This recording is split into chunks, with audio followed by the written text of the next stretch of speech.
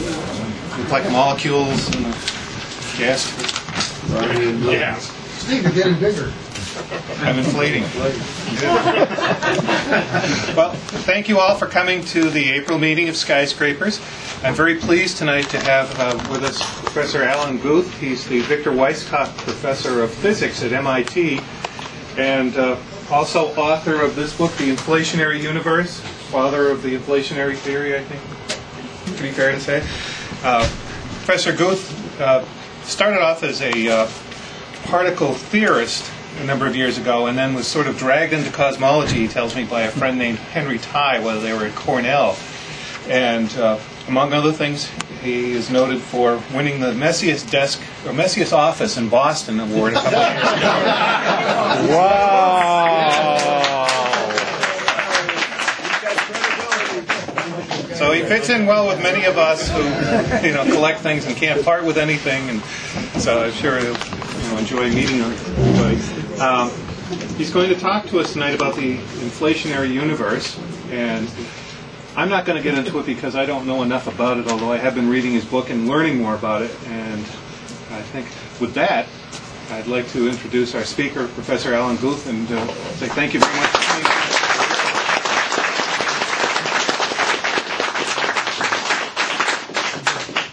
Thank you, Steve. It's certainly a pleasure to be here. It's great to see such a wonderful turnout, and I think we'll have fun. Let's see. Let me first turn this thing pointing in the right direction. There's my title, Transparency. I'll be talking tonight about inflationary cosmology, which is a twist on the Big Bang that I've been involved in developing. I hope the talk will be very informal, so by all means, feel free to interrupt whenever you want. I assume that's probably the tradition around here, but I thought I'd just make sure you knew that I would like that. I'll try to start at the beginning and get to the end, and I'll try to tell you everything that's relevant. I'll assume that I'm sure some of you know an awful lot about this and others don't, so I'll assume that all of you are very smart, but I'll try to not assume much knowledge. But if I'm going too fast or too slow or whatever, you try to tell me. I should maybe mention that I did start out in particle theory, as Steve said.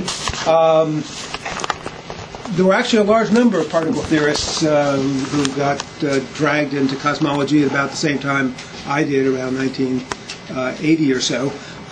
We were driven partly by what was going on in particle physics at the time. At that time, it was sort of the advent of a new class of particle theories called grand unified theories.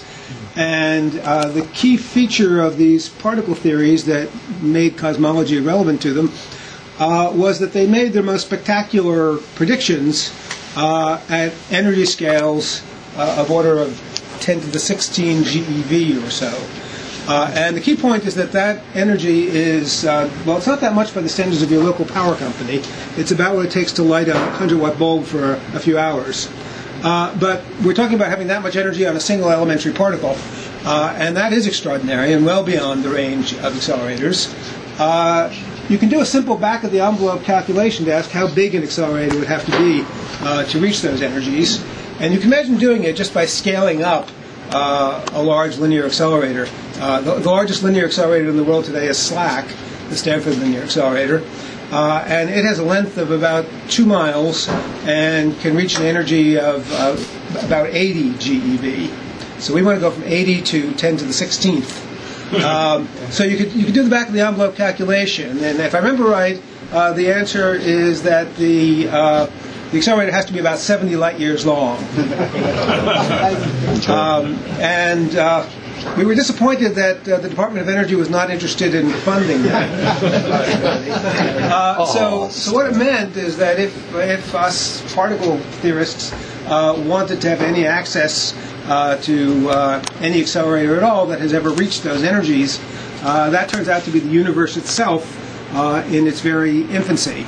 According to conventional cosmology, and inflation doesn't really change this actually, the universe would have had a temperature where that was the average thermal energy at about 10 to the minus 37 seconds after the instant of the Big Bang. So that's a pretty extraordinary time period to try to think about, and when I first started working on it, it seemed completely crazy, but then when I heard a lot of other people saying the same crazy things, eventually it stopped sounding so crazy.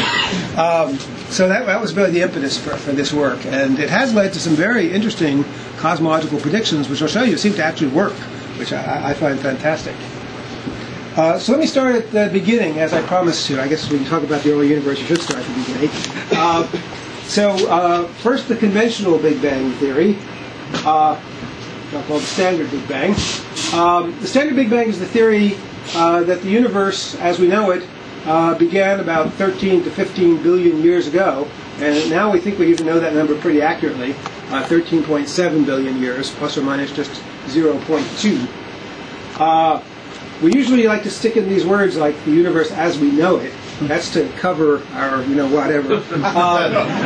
Obviously, we don't know what happened before the Big Bang, or whether there was something before the Big Bang. But if we extrapolate backwards, the region that we're living in was, at that time, incredibly hot, incredibly dense, and approaching literally infinite density, although we doubt it ever really was infinite.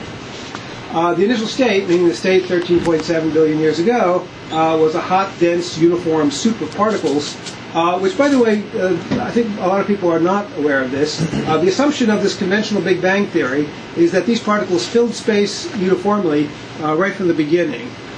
So there's a common cartoon image of the Big Bang as an egg that exploded into empty space. That's not the way the scientific theory of the Big Bang works. I don't know of anything that's less plausible about the egg theory than the theory we actually believe in terms of a priori logic.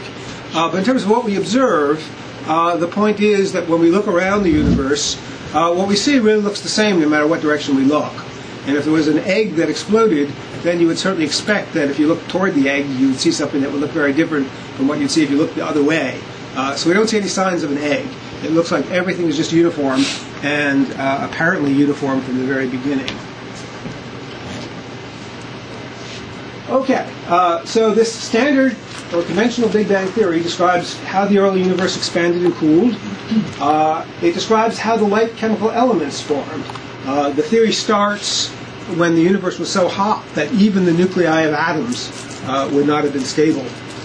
So nuclei have to form as the universe cools, and you can actually calculate what kinds of nuclear reactions one expects would take place under those conditions and what would result from it, and you can make predictions for the abundances of the chemical elements. Now it turns out that most of the chemical elements we see around us were not produced in the Big Bang, but as you probably know, they were produced much later in the history of the universe in the interior of stars, which then undergo supernova explosions and scatter these elements out, ready to recollect into later generation stars.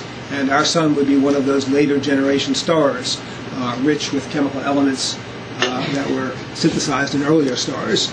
But the lightest chemical elements that exist, namely the different isotopes of hydrogen and helium and a few isotopes of lithium, were produced primarily in the Big Bang. And the Big Bang theory can really be used to calculate the expected abundances of those nuclei, and it works. It really is one of the big successes of the classical Big Bang theory. We can actually understand where those chemical elements come from and make correct predictions for how much of those elements we should observe. The theory also describes how the matter in the universe eventually congealed to form stars and galaxies and clusters of galaxies and all those things that you people probably spend your time looking at. This is still certainly a work in progress. We don't claim to completely understand everything about structure formation in the universe. But the basic theory is in place and seems to work as well as we'd expect it to work given the approximations that always go into any realistic calculations. So we think that in principle that problem is understood, although there are obviously things to learn about the details. So that's the good news for the standard Big Bang model. Now, what I really want to talk about today is what the standard Big Bang model does not describe.